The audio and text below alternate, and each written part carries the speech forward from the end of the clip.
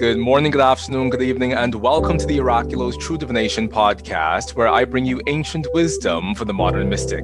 I'm your host, Mychal A. Bryan, and joining me today all the way from Seattle is Mr. Eric Purdue. Eric, thank you so much for being here. Thank you. Eric, I am super excited to dive into our conversation that we're going to have today. But before we go there, for those of you who this is your first time joining us here on the Oraculos True Divination podcast, this is a podcast where I bring you interviews from astrologers and mystics all around the world who aren't just changing their own lives through their astrological practice, but they're also actively changing this greater landscape of this astrology that we know and love. So if you want to be a part of the magic and the momentum that we're building here on the Oraculos True Divination podcast, give yourself a moment, go down below, like this amazing interview because you know it's going to be great, but also subscribe to the Oraculos True Divination podcast and hit the notification bell so that you receive notifications of when I bring you these interviews each and every week. Now, Eric, once again, thank you so much for sharing this space with me. Thank you. Now, Eric, you and I have so much to talk about. We have your spiritual practice to talk about. We have your astrological practice to talk about. We have your practice as an author to talk about. And I think the best place for us to start is for you, Eric, to tell us who you are and also how you found yourself interested in astrology, magic, and the entire corpus of esotericism. Okay. Astrology was the end of the story, basically. Not the end, the middle of the story. The end hasn't happened yet. Good for you. So basically, I became seriously interested in magic when I was about, I would say, 18. And I just read random books like everyone else does. In the late 80s, there wasn't as much out there. There was no internet. So I did what everybody else did, picked up some Aleister Crowley, read some books about the Golden Dawn. I figured that was where I needed to go. So I started looking for a teacher. And this was in Illinois. At the time, I lived in Chicago. And I was a musician at the time. Met someone who I started playing with, and he recommended this very serious mystic who could change the color of his eyes at will and all this kind of stuff. It's very scary and spooky. And gave me his number, and he had a very strange sounding name, which I didn't understand where it came from. He said, okay, call this number. And I said, well, what do I tell him? And he says, tell him you want to make an appointment. I said, for what? He said, he'll know what you mean. Just tell him, that you want to make an appointment. I'm like, okay, this is like a drug deal or something. I called the number. A very aristocratic gentleman answered the phone, and he said, I said, is this Verdun? He goes, speaking. And I said, I would like to make an appointment. And he said, for what? So we made the appointment to talk, basically. I met him. He was the building was a 19th century looking apothecary with mysterious jars. I mean, it's what you see in a movie, mysterious jars with powders and roots and things like that in it. At the time, I didn't know this. It was one of the few places in Chicago where you could buy bulk incenses and roots and things like that. Anyway, we talked for hours. I showed him what I'd been reading, which is Crowley or Crowley. I'm an American. And a book about the Golden Dawn. And he took one look at it, threw it over there somewhere in the corner. And we talked for hours. And then he gave me a reading, which I found out later was a De Lagoon reading. Didn't know that. And proceeded to tell me about my life. He told me things about myself that I never told anybody. And I said to myself, I wanted what he has. So we talked quite a bit over the next few months. I visited him almost once a week. I didn't know that it was leukemia at the time. And there was no talk about African this, Yoruban that, Cuban this, none of that. He wasn't obviously Cuban. He had a sort of an English accent. Turned out later he was born in Havana. He didn't tell anybody that. And over time, I just got more and more hooked. And so I got my Elekes, the necklaces, when I was 19, and kind of went from there.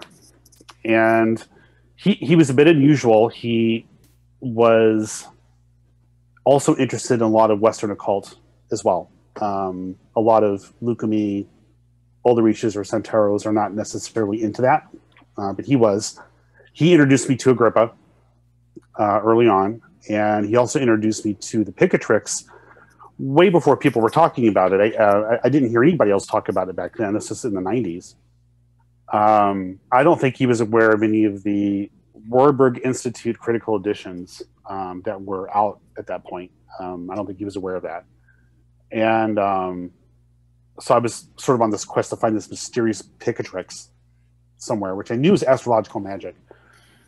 And I didn't find it until he passed away years later. But yeah, so astrology was kind of in the background. He did astrology not very well in retrospect.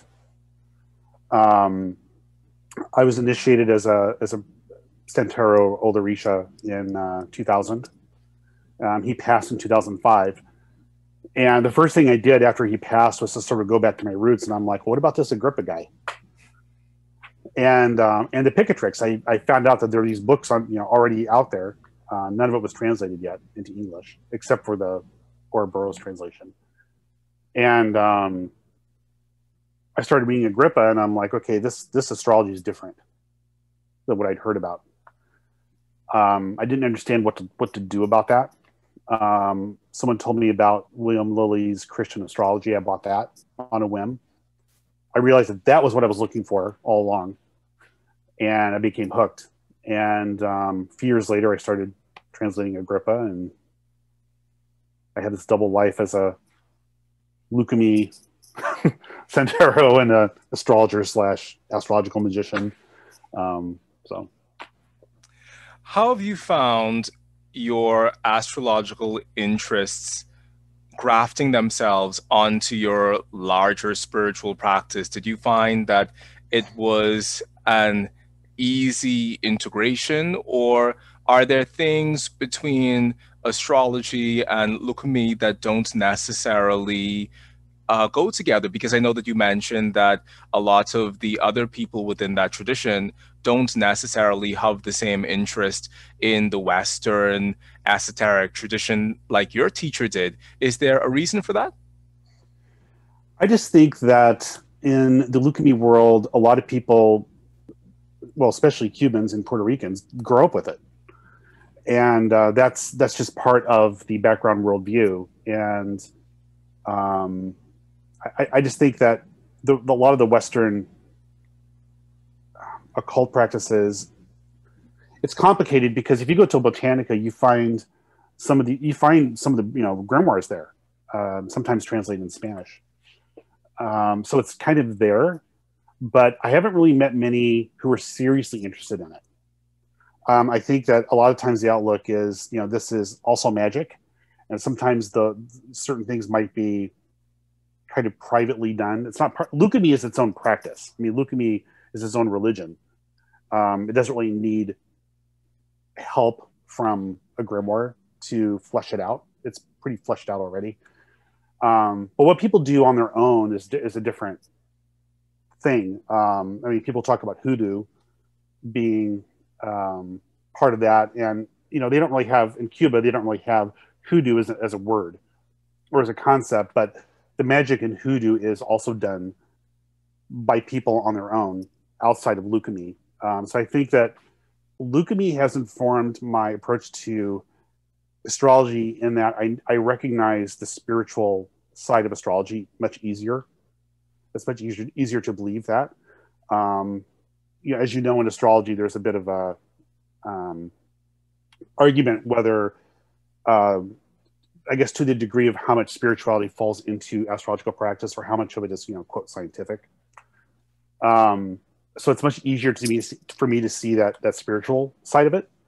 I think that since Lukumi has forced me to develop my mediumship, I approach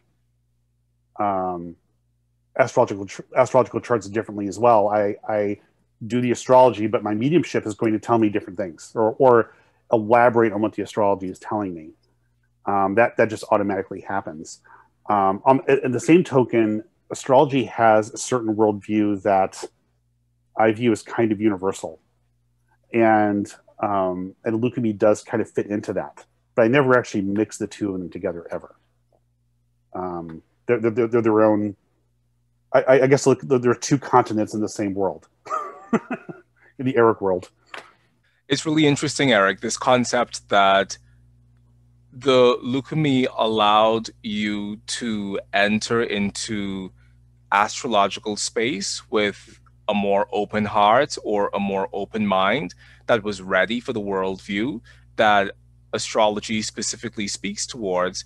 Because I think the more we go back towards indigenous forms of spirituality or indigenous religious practices, the more we find there being a certain mutual understanding that there are deeper mechanisms that inform our cosmos.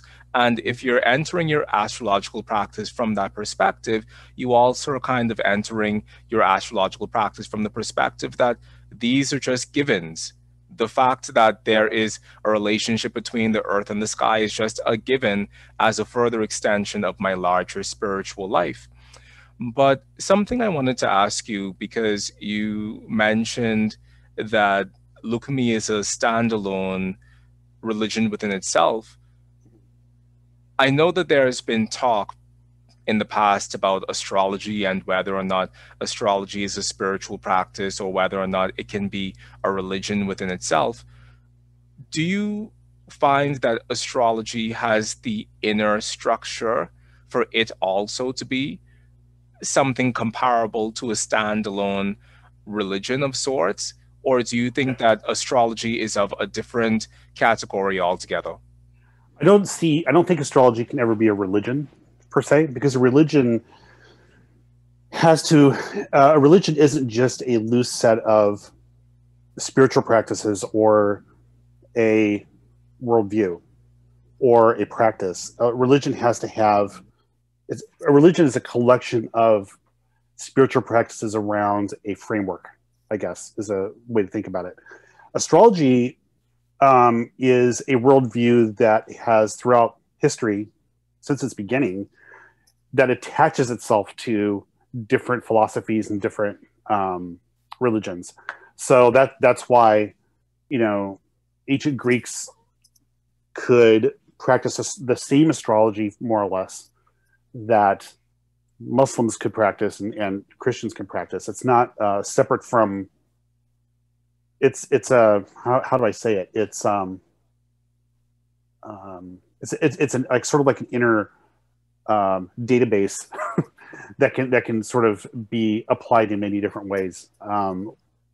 It's a Swiss Army knife.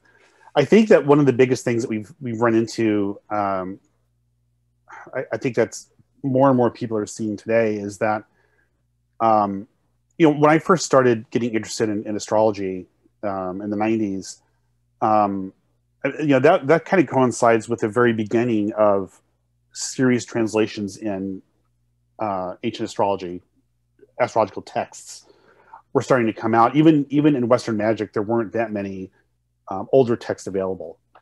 It was just the same Victorian texts kind of repackaged over and over again. Plus, over the years, we've kind of, what the Western world has kind of lost touch with its spirituality as a whole. One of the things that I think all astrologies have in common up until, and this is a rough number, 1700s, that's a convenient number, is that coincides with the beginning of the scientific worldview. And ever since then, it's hard for many people to figure out where astrology and where magic fits in with that. So the result is that many people have become kind of schizophrenic about their spirituality, where they know that, you know, Earth revolves around the sun, but then they're dealing with this astrology where it's geocentric. They know that you know, spirits cannot be proven scientifically, or ghosts or whatever. Yet you're dealing with magic, and I think that magicians have had an easier time adapting to that than astrologers have as a whole. I think it's gradually changing because we have more and more available to us. But I think that it's important to remember that the worldview that we have today is completely different than it was in the ancient world, in the sense that in the ancient world, of the world of Agrippa, the world of William Lilly, they took it for granted that astrology was just a thing that existed and that spirits existed. William Lilly, you know, I don't know how much he practiced, but he at least owned had a copy of Picatrix. He was definitely familiar with it. This was just part of the world. So that, you know, I've often said that, you know, William Lilly reading, you know, Vedius Valens in the, was it 2nd century, he would be much more familiar with that astrology, even though it was a little bit different, than William Lilly would understand reading, you know, Dane Rudyard today, even though the span of time is much less. This is not linear time we're talking about. It's because our entire outlook today is completely different. I think that more and more astrologers today are becoming comfortable though with it. You know, no one was really talking about astrological magic before the 90s, not seriously. And now that Picatrix is now available in, you know, 2 serious translations, and a 3rd one's coming out soon from the Arabic. And you know, people are reading Agrippa seriously, and people are looking at some of these Arabic astrological texts and some of the medieval Latin astrological texts. They can actually read them. We have very good translations of grimoires, much better than we've ever had over the last 15 years or so. The world's changing quite a bit. And I think that many magicians and astrologers are now able to more comfortably agree that there's this objective physical world, but there's this unseen world beneath that. Simultaneously, so you can have a scientific reality like the world being round and the Earth revolving around the sun and there being gravity and things like that that can be measured, but also have interaction with spirits that cannot be scientifically proven. And Luke and me helped me with that quite a bit because, you know, I experienced and saw things that, you know, frankly were pretty crazy. And so walking into astrology and taking older astrology on face value and seeing it not as just a map of my psyche and actually looking at it as divination was, you know, kind of it was easier for me to fall into that thinking, I think. So. Now, Eric, I've heard you mention Cornelius Agrippa a few times, and I know that you have done a mammoth amount of work in terms of the translation of his 3 books of occult philosophy. Can you tell us a bit about what drew you into the studying of Agrippa's work, and why did you think that translating that work was such a necessary thing to do? So I first started reading Agrippa very casually and on a whim. My teacher / godfather, I know a lot of people aren't familiar with that term, introduced me to Agrippa. Though he told me that Agrippa corresponded to the 2nd book of Picatrix, which isn't true. He hadn't read Picatrix, so so I found Agrippa on a whim after he passed, and since I didn't think I was going to find Picatrix, I said, well, at least I can get part of it. And I started reading it. It was the Tyson edition that everybody has. And everything was fine. I read it cover to cover. When I started studying traditional astrology, I realized that some of that translation didn't make sense.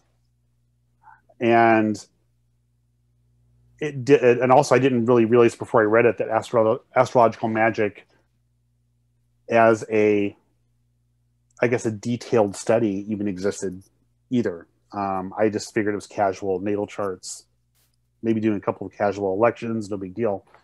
And Agrippa introduced me to that more detailed, I guess, approach to it. So I could tell right away that some of the translations were off, especially with the astrology. So a few years later, on a whim, and actually my first project was translating Picatrix, which I abandoned when I found out Chris Warnock and John Michael Greer were doing it.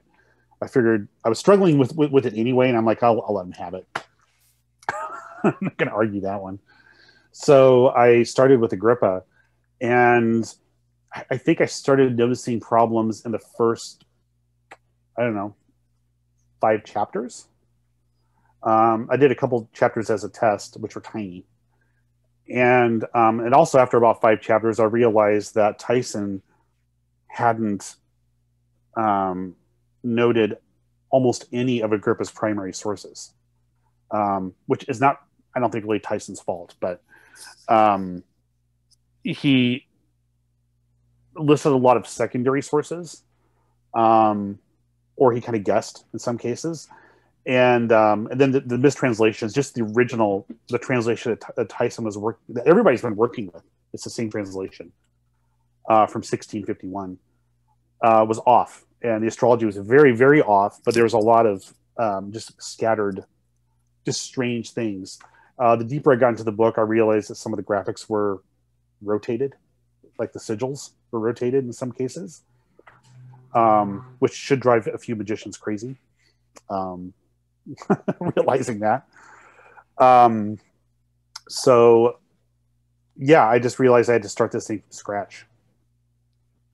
So I went back to the Latin and located almost all of Agrippa's sources, about 200 of them. They're all available, by the way. Almost all of them are available. And I was able to cross-check Agrippa's statements with the sources that he made. In a few cases, found a couple of errors that Agrippa wrote, and I was able to correct those as well. Not very many. He was pretty good about that. So, how do you feel the work of Agrippa ties into the practice of the 21st century traditional magician or astrologer? How do you think diving into that work actually allows us to create a richer framework for our connection to both magic and astrology? It's extremely important because, as I mentioned earlier, most people approach both magic and astrology not from a traditional outlook. They look at it, they're using ancient practices with a modern outlook. That's kind of a different way to say it. And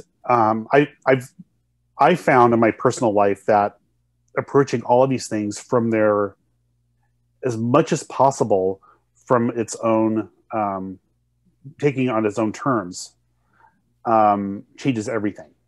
So instead of second guessing it, like, well, okay, well, that's old, we don't need to worry about that anymore, or that's impossible, or we have better ways to do it today, that kind of thinking, I think is detrimental to the results that you're getting out of both the astrology and the magic. Agrippa is important because he methodically lays out the entire foundation of how magic and astrology works from a traditional standpoint. And I've told people many times before about this, that it's less important that you follow what Agrippa is specifically saying, because he has some examples that, if you take them literally, don't really make sense today. But what's more important is that A, you're asking the right questions, and B, he's giving you a place to start with. So one of the examples I give is, he gives an example of a mythical animal. It's a fish that turns ships to stone by touching them. And we know it's a mythical fish. We know the fish never existed ever. So it's easy to dismiss the entire statement as anachronistic. But what you miss is what Agrippa's talking about. He mentions this in conjunction with magical contagion, which is one of the main concepts of magic. I mean, even in alchemy, just by putting the thing in there makes it magical. Just this example kind of sucks, really. So if you read what he's actually saying, keep in mind that some of his examples are mythical. He likes to use verse from Virgil, Homer, people like that to strengthen his arguments. But you read it, take it on its own terms. But if you take into account what he's actually talking about, that there's this flow of power from the very highest, of which to him would be just God, down to the intelligences and to the planets, and then eventually to the elements, and then to Earth. That's kind of what the book's about, is this sort of flow of influence that happens between heaven and Earth, and then from Earth back to heaven. And the rest of the book is an elaboration of that, that simple concept. And today people like to say as above, so below all the time. But I think a lot of people don't think about this sort of bidirectional, influence that is happening. So it isn't just as above, so below. It's also as below, so above. That's actually in the original text anyway. And so if you read Agrippa on these terms, it's like, okay, well, he's taking these very simple magical truths that anybody doing magic or astrology pretty much believe in, have experienced, and he's giving you this entire medieval scientific explanation of how everything works. It will definitely richen your understanding of this, and you're no longer as two-headed about the magic. So you have this sort of like very modern outlook on things, and you have this but you're doing this very ancient science, and all of a sudden those things kind of start to come together much easier for you. You have much less conflict, I think, in your mind. And for me, that process started with my leukemia practice, without my knowledge, because I was suddenly confronted with divinations and spirit contacts, which you only read about in books, but it's very common in a lot of African religions. So I was basically slapped over the face, almost literally, in some cases, with these truths. And then going into astrology, I found this disconnect happening. So Agrippa helps with that. Eric, when you reclaimed these magical roots of astrology within the shape of your own astrology, how do you think that reclamation of a magical understanding impacted your own practice of astrology? Did it do something for you, the magical integration that wasn't happening before? Yes. So Hermeticism is kind of thrown about a lot, the word. Astrology really was never meant to be practiced by itself. Technically I'm a hypocrite here, because there's only three branches. The three branches of Hermeticism are astrology, magic, and alchemy. I've not really studied alchemy in it seriously yet. That's where I'm a hypocrite. I should do that. But it's a lot of magicians today are not interested in astrology. Some are, but most aren't. And most astrologers are not interested in magic. And so they take this very highly specialized approach. So I think doing the magic is taking the astrology and putting it to work for you. A lot of astrology is kind of passive, I guess. So if you're doing your natal chart, you're kind of passively looking at what those things are doing to you. all the planets are doing to you. And if you're doing, electoral astrology is a little bit more active, I suppose, because you're looking for times, but you're kind of like almost at the whim of whatever the planets and stars are doing to you. And astrological magic is taking those and like focusing it on the things that you want it to do for you. And so I think that integrating that was, I guess, changed my outlook on astrology as a whole. But from my leukemia influence, I started to also see the role of mediumship in divination in a way that is not really discussed in astrology. Astrology tends to be very mechanistic. And frankly, a lot of magicians also approach magic very mechanistically. If you take A plus B, then you should always get C.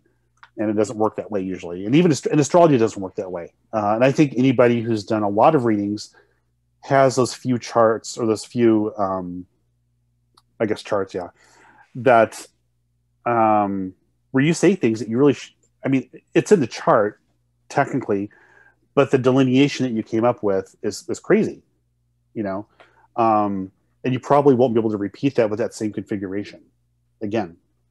That's the mediumship. I think every experienced astrological professional has had those experiences.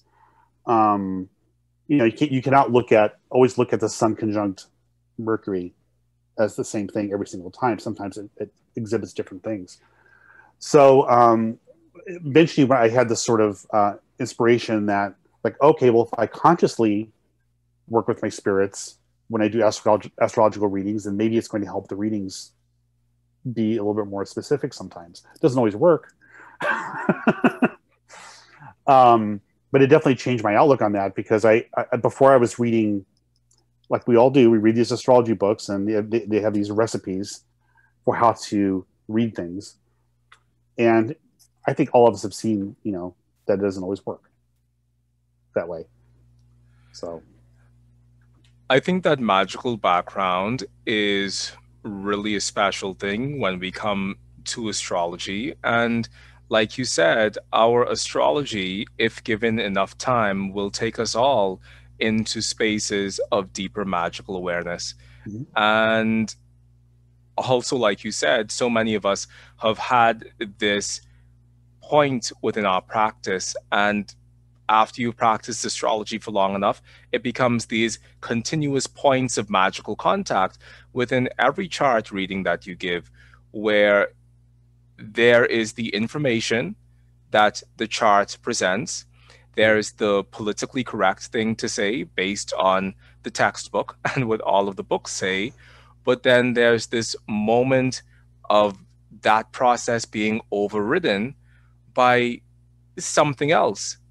And the chart in that moment simply serves as the launching pad for a much deeper unfoldment of magical divine communication, which is essentially divination for that person. And I really have always cherished that. And I love the fact that you keep framing the astrological moment in the wider reality of the moment of divination, because insofar as divination is the arts and science of communicating with the divine via an established symbolic language, I think that astrology is very much a part of our means of creating a bridge of communion with the divine. And it may not necessarily have to do with the chart itself. It may not necessarily have to do with the specific aspects that you're looking at, but I think that chart in that moment can serve as a scrying mirror, where you look at the chart. Yes, you know all of your knowledge about how to interpret the chart, but then is there a state? Is there an even, and I don't want to scare anyone, but is there a trance state within that reading where the part of you that knows how to delineate steps out and is replaced by a part of you that knows how to sit within the presence of the divine and speak that wisdom through yourself by way of the chart as a launching pad, but not necessarily as a thing that we're delineating in and of itself by itself. Right, because it's like, I mean, a good example is that with any birth chart, there is somebody else who has an identical birth chart to you, because someone else was born around the same time as you in nearly the same place. Maybe a couple degrees off here and there, but basically the same chart, or twins. And those people can have, while there's going to be similarities, they're going to have very different lives. So the mechanistic approach are going to make those, a twins chart, for instance, identical.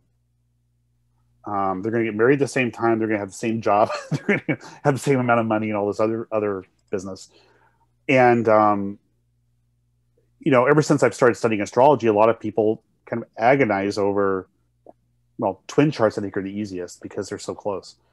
They agonize over finding these differences in the two charts. But I think that for me, I always do the astrology first, mechanistically. But when I actually when I actually speak to the person, I get different information. Not different. I get more information. So while I never actually read two twins, side to side. Those should be different charts. Those should be not different charts. Those should be different readings. I'm really, once again, in awe of that process. And it's something that happened, I dare say, within the last week for me. I was teaching a class to a group of my students, and we were talking about this concept that comes out of Moran of primary motivation and finding the primary motivation within a chart. And we looked at the ruler of the first house and the other houses in the chart that ruler ruled, and created the Moran style linkage between the first house and that other house as being a part of this person's primary motivation. And to my surprise, which I hadn't realized beforehand, probably 7 people in the class all had Scorpio rising, which means that basically the layout of the houses for them was roughly the same as well, even though we know that that isn't always the case. The basic layout of the houses, was more or less the same. And that was the first time I had ever been faced with the closest thing to a twins situation, even though, of course, the planets were different and everything. But in analyzing or coming up with a delineation for this quote-unquote primary motivation, we found a way within the class to make that specific for the people whose chart it was, whether or not they shared the same ascendant. We found a way to say, okay, well, where's the ruler of the first house located, and how is that different for this person versus the other person? And even if it's located in the same place, how is it still expressed in a different way? And I think that that is something beyond the textbook astrology that we learn. I think that is beginning to build a bridge between the astrology that we have been bequeathed by antiquity, as well as this magical process that the astrological act is meant to engender within all of us who practice astrology professionally. I think one of the things that we're missing, and this is something that's been on my mind lately, is, I basically learned magic through an oral tradition, and which is starkly contrasted with astrology and Western magic, which is almost entirely book-based. And so what's missing is the experience. So, I think Lily might be, and maybe Moran might be exceptions, that they have more working charts, but we really don't know what they did with clients. And we especially don't know what Bonatti did, or some of these other astrologers. Whoever wrote the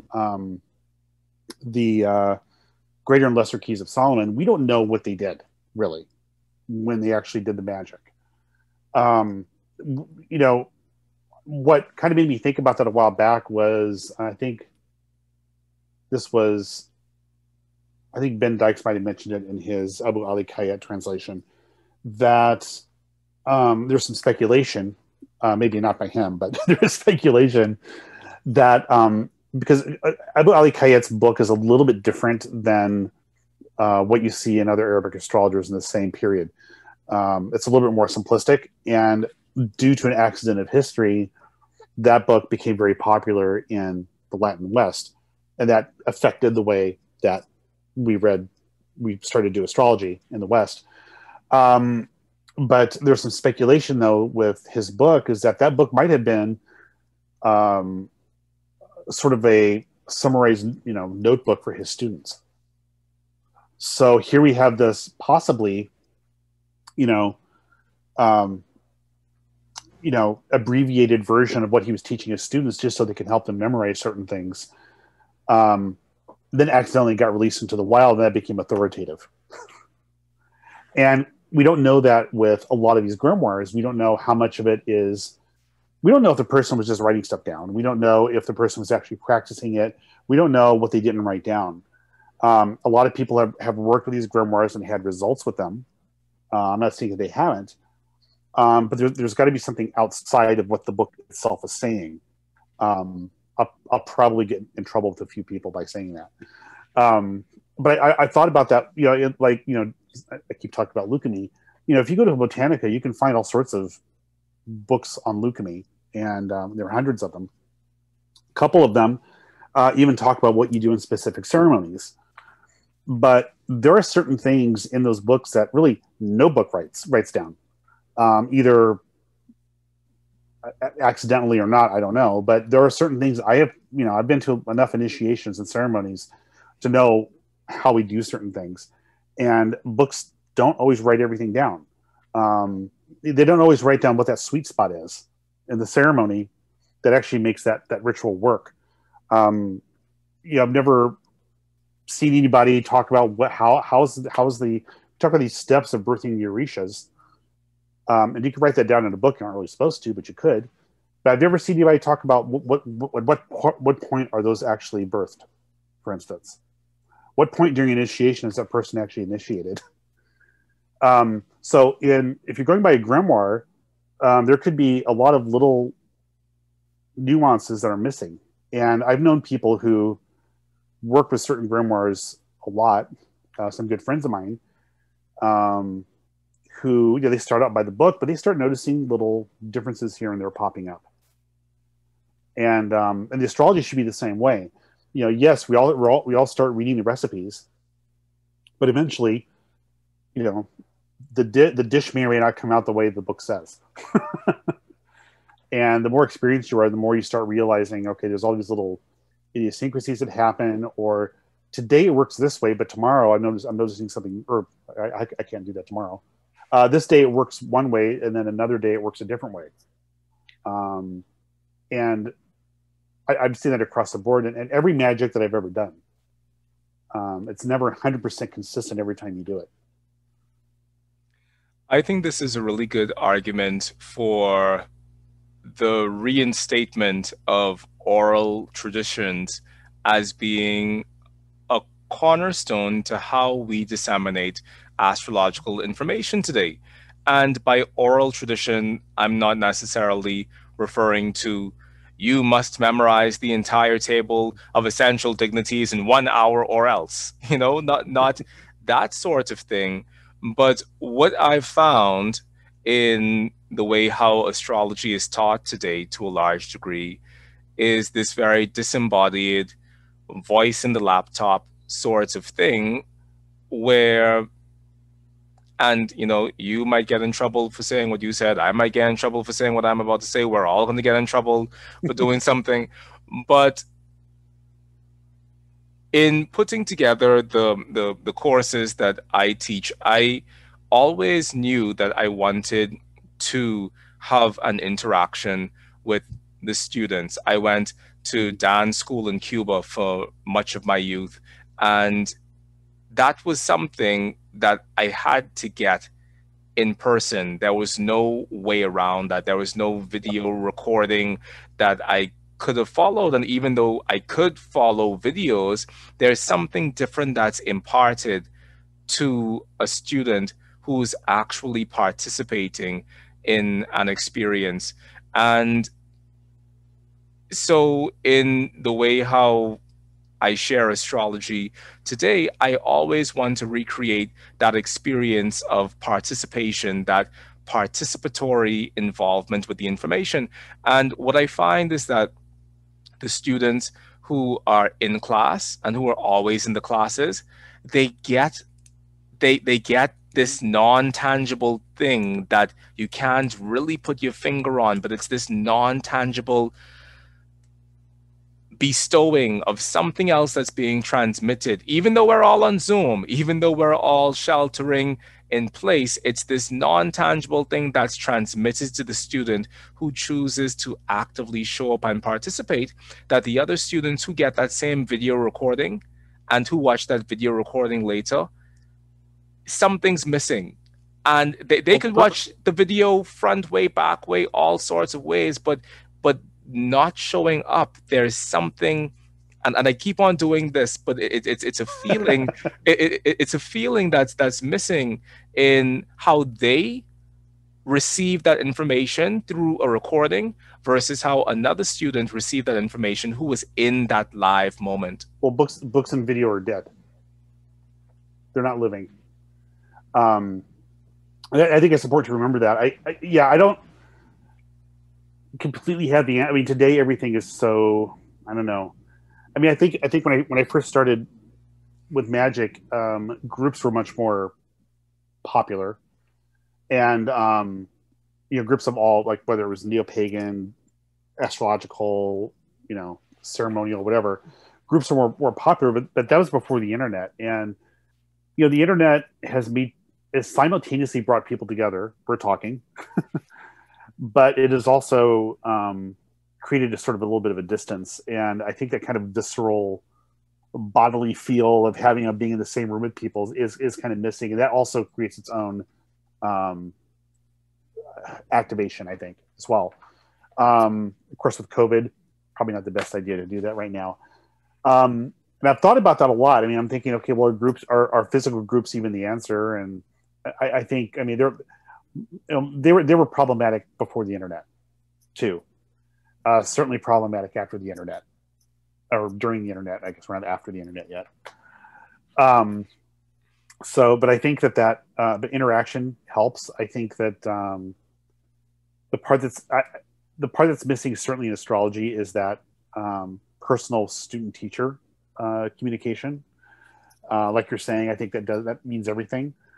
And the first rule of learning anything esoteric is you have to show up. and I think reading, and just reading a pre-recorded or watching a pre-recorded video is not the same as showing up. And I haven't been able to put a finger on why that is.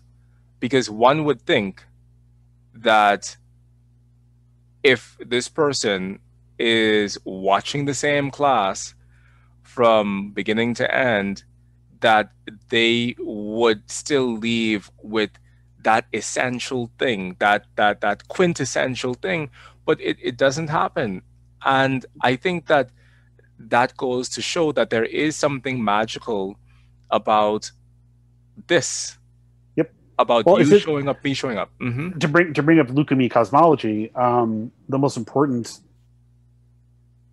part of this of pretty much all the processes is this part right here, the head, and this part of the head is called the Ori, O-R-I, and the Ori is what's guiding you as a person, and it's also your connection with the divine.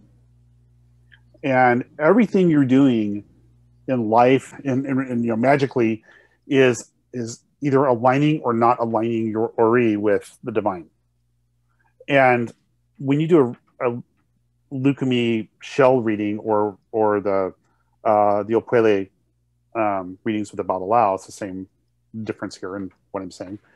That really what's happening is the ori of the person being read is connecting with the ori of the person who is reading, and there's interaction going on. And I think that that spills over into most areas of our life. So when you're teaching someone or you're having a conversation, there's a sort of a spiritual exchange happening that you don't always know about. And I've certainly noticed in astrological readings. I've taught people privately with astrology, and Luke and me too. And no two interactions are the same. And it isn't because the one person's a slow learner versus a fast learner. I think that there's an interaction happening. So you're watching a video of it, that's not happening. Or you're reading a book, that's not happening. There's no connection happening. Not that those can't be valuable too. So at what point in time do you think the student is equipped to leave the oral tradition and really launch out into a state of self-learning where books do become an actual boon for them, as opposed to something that further blocks them off from the truth that they're seeking? Well, the books are a guide. And I think if you approach the books as guides and not the Bible, the end all be all of knowledge, I think that learning never really ends. God, at what point does a person go off on their own? I don't know. I don't know how to answer that. I never consciously made that change myself. It was thrust upon me. I mean, I became a godparent. I didn't ask for it. I became a teacher. I didn't ask for it. But I think that I see astrologers arguing, or magicians arguing about minutia in books. And one time I was having a friendly argument with a well-known astrologer about a very small detail in traditional astrology. And finally I told him, I'm like, look, we're just reading the same book. At the end of the day, we're all reading the same books. But what's different is okay, how are you actually approaching it as an individual?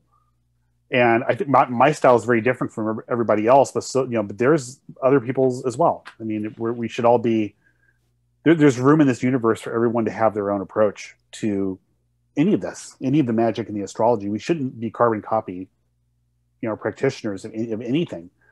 But I think the books at the beginning, I think this is where teachers, I think, are important, is the books really should be seen as a guide. Okay, this is the part that's hard to memorize. Have this in a book. But what do you actually do with it? Essential dignities are a great example. I mean, you can memorize the essential dignities, but what do you do with it? I mean, how do you deal with the astrological terms or bounds, as some people call it? Very few books talk about that. How do you deal with a planet that's dignified by triplicity versus a planet which has a score of 3 versus a planet that is in its terms and in decan at the same time, which is also a score of 3. What's the difference? Books don't talk about that usually. Eric, I know that you spent a lot of time investing into getting ready for the publication and the release of your translation of Cornelius Agrippa.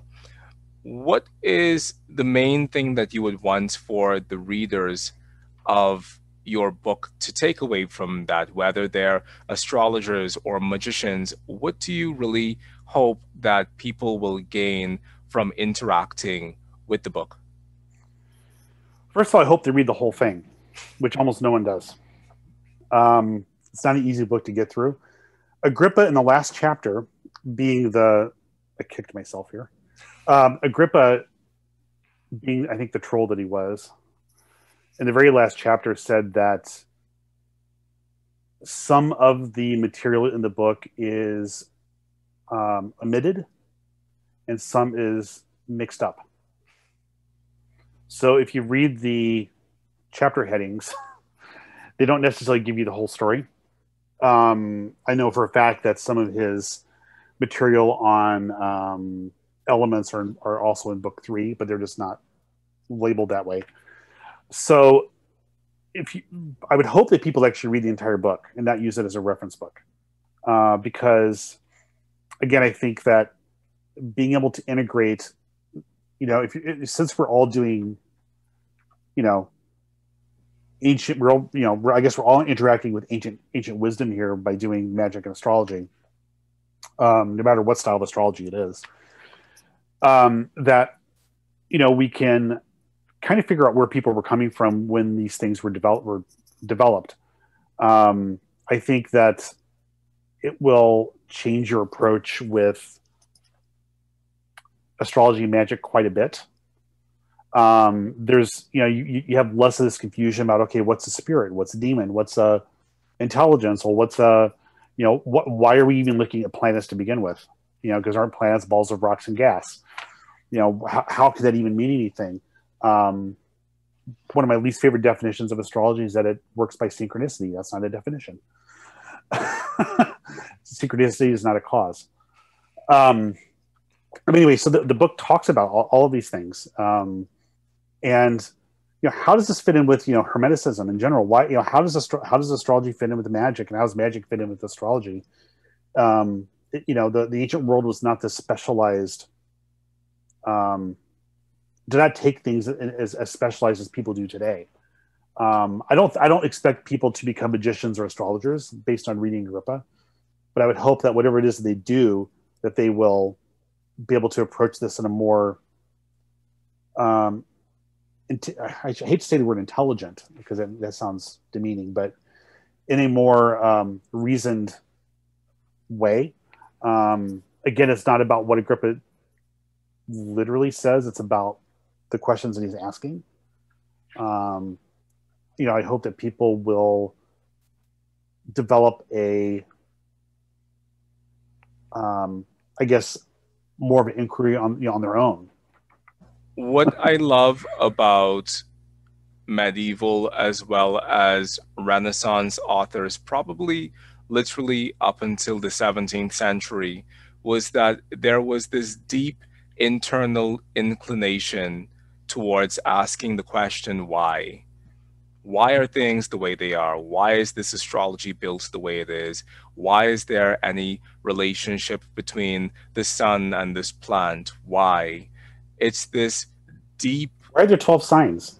Why are there 12 signs of the zodiac, which we find if we read Abraham Ibn Ezra or Guido Bonatti, this understanding how our astrology and fundamentally also our magic is built on an observation of nature. Yep. And it's a wonderful question, this question of why. And to our detriment, I think, we stopped asking why when we moved into the 18th century. And as we moved into the 19th and the 20th century, we started asking why in a way that was devoid of any relationship to antiquity. Or the original whys became discredited. Precisely, the original whys surely became discredited. So we became detached. Our question of why became detached from the wellspring of whys that went before it.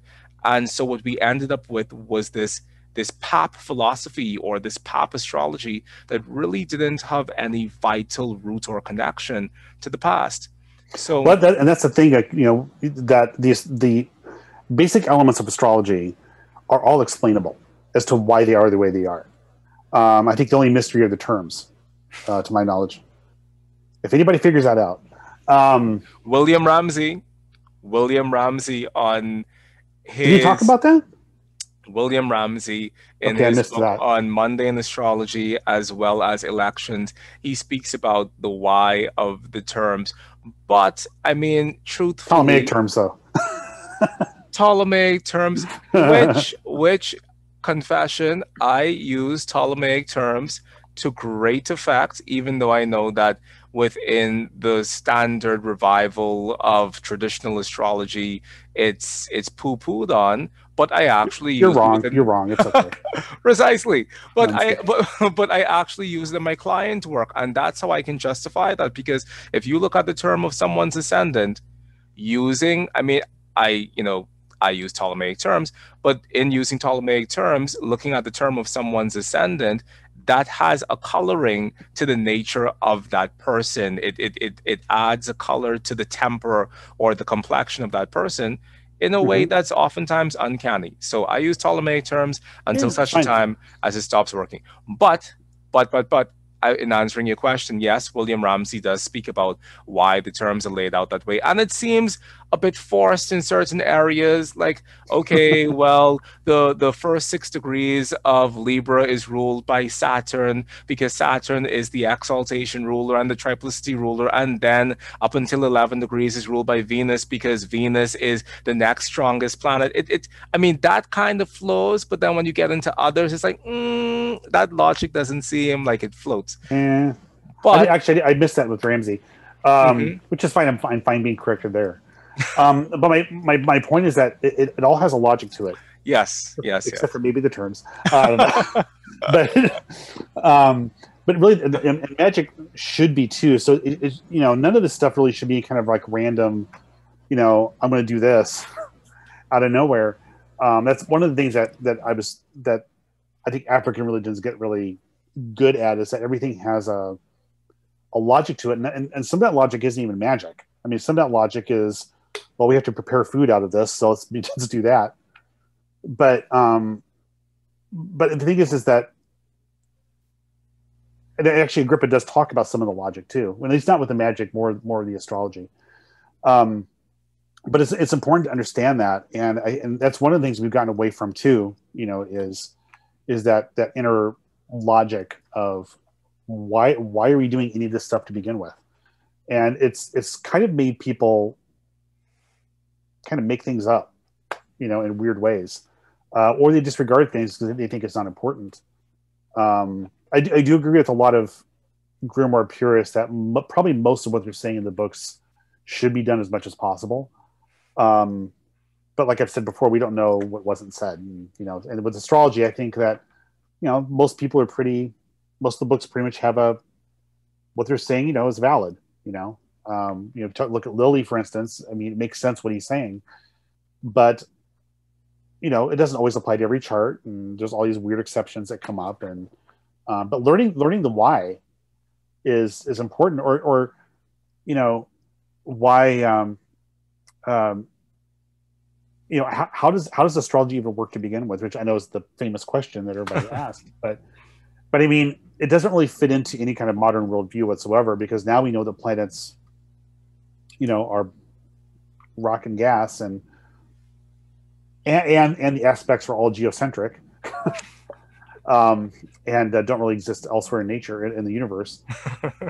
So why does this have any relevance to us whatsoever, and why should we even bother with it if it doesn't have a universal truth to it? And I think that people have to develop those answers for themselves, and again, in a very intelligent way. That's why I kind of made the joke about synchronicity. It's like, well, synchronicity is not a cause. It's like things don't work off of synchronicity. Synchronicity is a result of something. And synchronicity is oftentimes thrown around as a cop-out. When I don't know the answer of this question, then the answer will always be C. Right. Right. Yeah. The example that I did not make up. This is someone else's example. Where synchronicity is where you have two alarm clocks. One has a bell with no hands. This is real alarm clocks, not the phone. A bell with no hands, and the other clock has hands and no bell, and they're both set to the exact same time, so that when the hands of one clock reach a certain time, the bell of the other one goes off at the same time. That's synchronicity. But then it begs the question: is who set the clock? Yes, and that is the right question. I have my personal theory as to why I think astrology works, which is framed within my larger study of pre-Socratic philosophy and Hermeticism and And so I have a working theory for myself, but at the end of the day, we all essentially have to figure out have to figure out, and we have to figure it out by asking these questions of why. But I think that what's really special about the 21st century is that there are so many people taking up this Herculean task of doing the translation projects, and you are amongst them. And we have Ben Dykes, and we have so many people who are actively sitting down Stephen and Skinner. saying, Stephen Skinner, yes, Stephen who was on the show. We have so many people sitting down and saying, hey, I'm going to give back to society something that's really a valid part of our tradition, which is the teachings of these teachers who asked those questions why before us.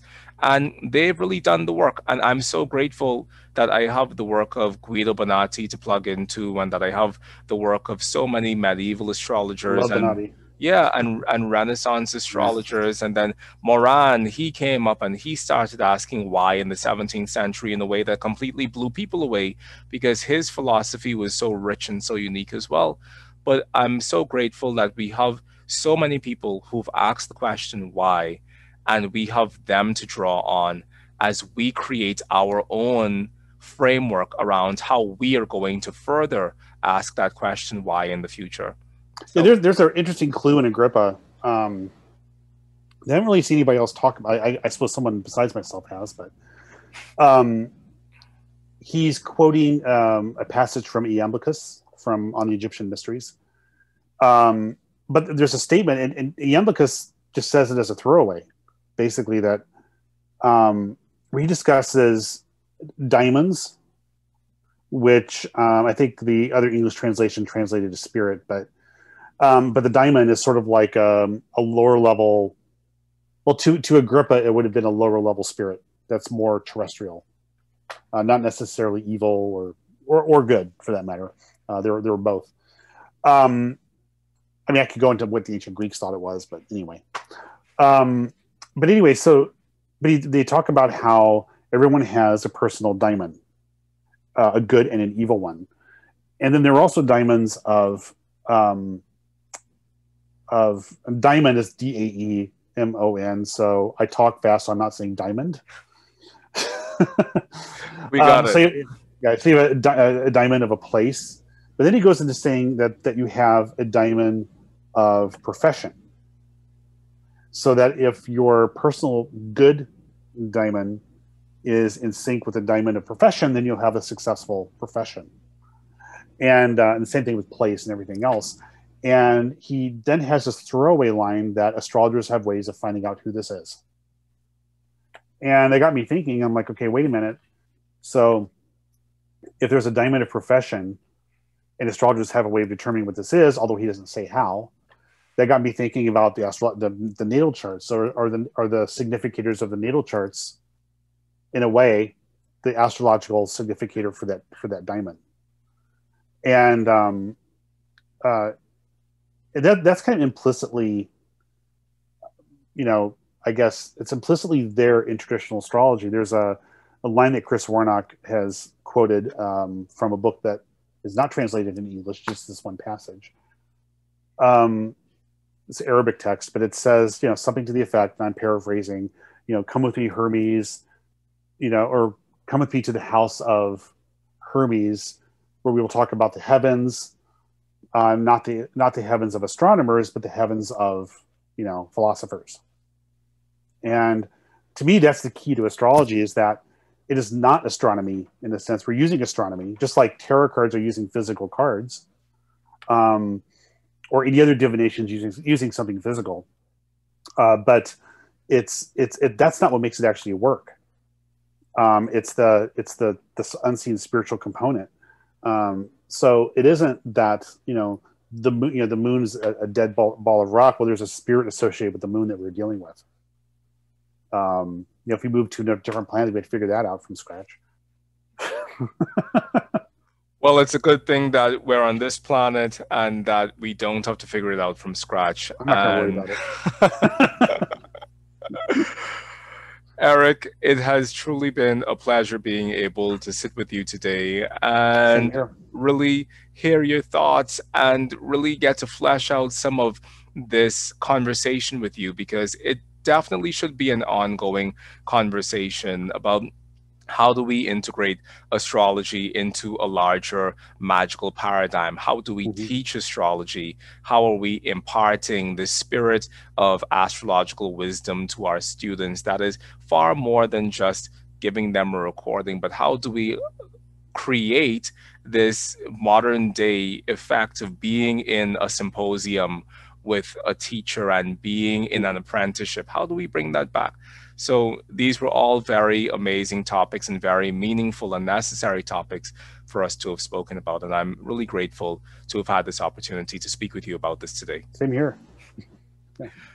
Now, Eric, for our listeners and viewers who want to plug more deeply into your work, what are some of the services that you offer and how can we find you? Okay.